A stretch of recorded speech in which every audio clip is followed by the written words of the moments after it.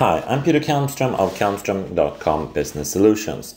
In this demonstration, I'll go through some of the problems that the regular Excel export feature does when creating tables in SharePoint or exporting tables to a SharePoint list. When you do an export to a site like this, there are several problems. First of all, it always creates a new list in SharePoint. In many cases, you want to import to an existing SharePoint list, and Excel has no way of doing that.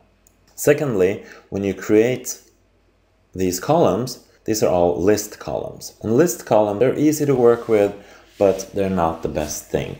You usually want to use site columns instead of list columns whenever you can. And Excel has no concept of site columns whatsoever.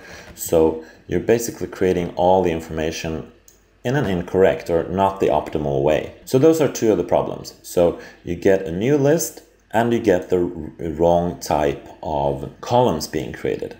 Thirdly, when you go into the browser, it creates a default view, which is this one, which is by default you go into the quick edit mode. I think that's wrong. And there are a lot of things that don't work if your list has the quick edit view as the default one, such as connecting web parts or displaying information from your list in a web part in general creates some problems when the default view is a quick edit view, or what's also called a datasheet view. So you want to have the default view differently. So those are some of the problems that the Excel export feature, even though it's simple and it's great, it creates these problems. So in the next demo, I'll show you how to import an Excel spreadsheet into SharePoint using Microsoft Access. Thank you for watching this demonstration.